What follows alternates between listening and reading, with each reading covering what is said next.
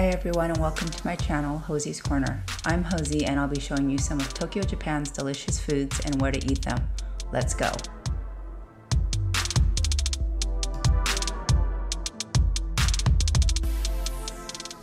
First on the list is Tsukemen or Tsukemen. Translated into English, it's known as dipping ramen. This ramen dish consists of noodles that are eaten after being dipped in a separate bowl of soup or broth. I had the pleasure of trying Tsukemen for the first time at Fuunji, a locals restaurant near Shinjuku station. I ordered a large bowl of Tsukemen known as a special dipping noodle plus extra meat. The value of the meal was great and the noodles were so tasty and chewy. The flavor of the broth was delicious and very rich too.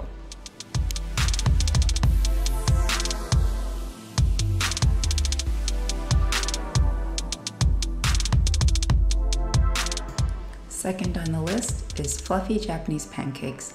The key to this pancake are the eggs. The egg whites are beaten until stiff peaks form and then are folded gently into the rest of the pancake batter. The pancakes are extra fluffy because of the air bubbles contained within the batter. When cooked correctly, they are almost souffle-like in consistency. I had Japanese pancakes for the first time at a Happy Pancake in Shinjuku. I ordered the apple cinnamon and granola Japanese pancake. My goodness, the whipped cream was so airy and creamy. Paired with the sweetness of the syrup, fruit, and fluffy pancakes, it was a perfect bite.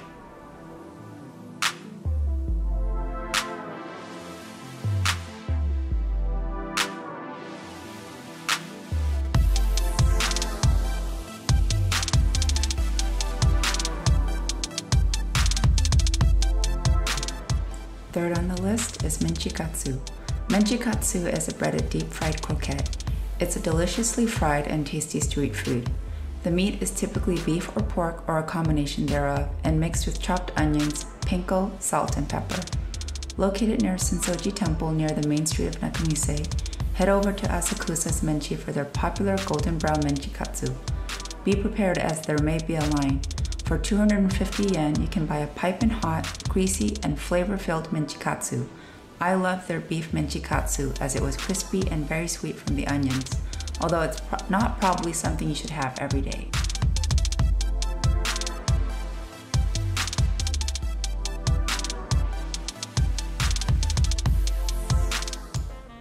Fourth on the list is Unagi Kabayaki. Unagi is eel and Kabayaki is a method of grilling. Unagi Kabayaki is usually served with fresh steamed white rice and a signature sweet sauce which complements the grilled eel.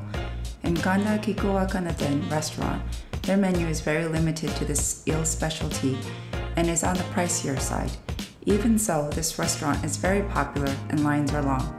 I had unagi danbori, which is a dish where unagi is served on a bowl of rice. This was their small bowl since all their specials had been sold out by the time I had arrived. However, it was still very filling and delicious. The eel had a slight char flavor and was perfectly complemented with the fragrant white rice and sweet sauce. The side dishes served also balanced out the meal. Come early and be ready to splurge a bit for this delicacy.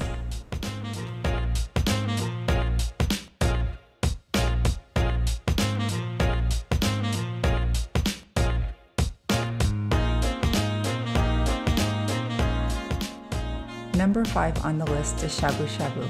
Shabu Shabu is a hot pot dish of thinly sliced meats and vegetables that are boiled in water, cooked tableside during the meal. It is also often served with dipping sauces and best enjoyed with 2 or more people. The broth is typically savory and is best tasted after various meats and vegetables have cooked in it, leaving the broth even more rich. I had the all-you-can-eat Japanese beef option at Momo Paradise Shinjuku, Higashi-guchi. Since it was all-you-can-eat higher quality meat at a nice establishment, it was more expensive than an average meal, but it was well worth it. The Japanese beef and beef flank were so well marbled and tasty.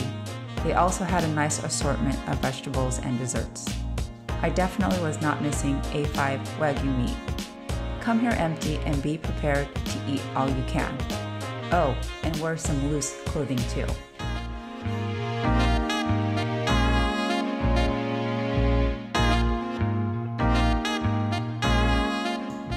Number 6 is sushi. A staple of Japanese cuisine, you can easily find quality sushi here.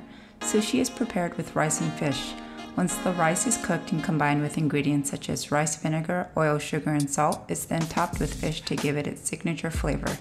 For a quick, fun, and affordable bite of sushi, head over to Genki Sushi for their conveyor belt style foods located in Shibuya.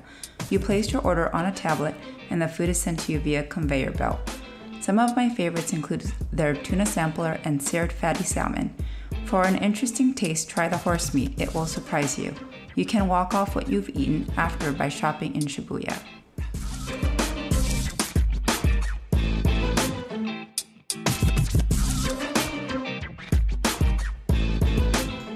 Number 7 is Monjayaki, also known as monja. Similar to Okonomiyaki, monja is a type of Japanese pan-fried batter but uses different liquid ingredients such as dashi. Monja is popular in the Kanto, Tokyo area, whereas Okonomiyaki is popular in the Kansai and Hiroshima area. In addition, monja's consistency is runnier. Before cooking, all the ingredients need to be finely chopped. This process continues on the grill with spatulas. I tried monja for the first time at Okonomiyaki Mountain, also known as Junkissa Maunten, on the second floor. Hopefully I pronounced that right. We'll get ready for a smoky and good time as you get to play with your food here. Monja here reminded me of warm, crispy comfort food, like crispy congee if that's possible.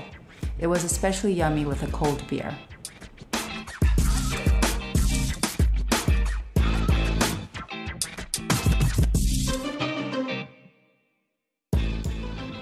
Number 8 is Tonkotsu ramen. It's a ramen dish where the soup broth is based on pork bones which are simmered for hours, allowing for the pork marrow to release all of its delicious flavors, creating a cloudy rich broth. When served, it comes with ramen noodles, slices of pork belly, and other ingredients such as eggs and scallions. After a long day of hanging out near Mount Fuji, my husband and I were hungry when we returned to Tokyo. We decided to have Tonkotsu ramen at Ichiran Ramen in Shinjuku. We paid for our meal via vending machine. I went with their recommendations such as spiciness, richness, noodle texture, and ingredients, but you can customize your ramen however you'd like. This was another comforting, satisfying, and affordable meal. The matcha almond pudding with green tea sauce dessert ended the meal perfectly too. It was sweet without being over the top. My only advice would be to get there early as there is usually a long line. And don't forget to slurp that ramen.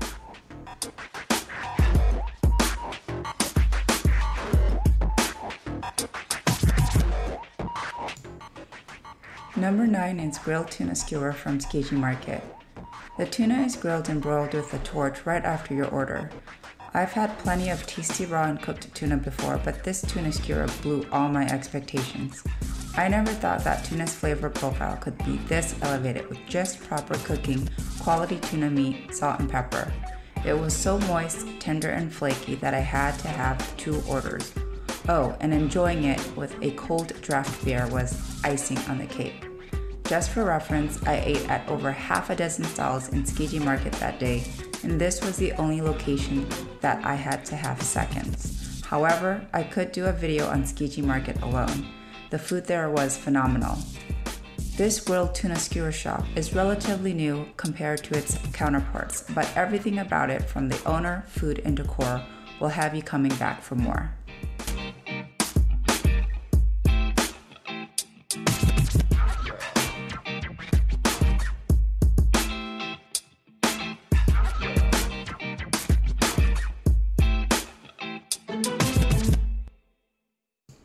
Number 10 is Tonkatsu. Tonkatsu is a Japanese fried pork cutlet. Pork is pounded to make it thin, breaded with panko to make it light, and deep fried.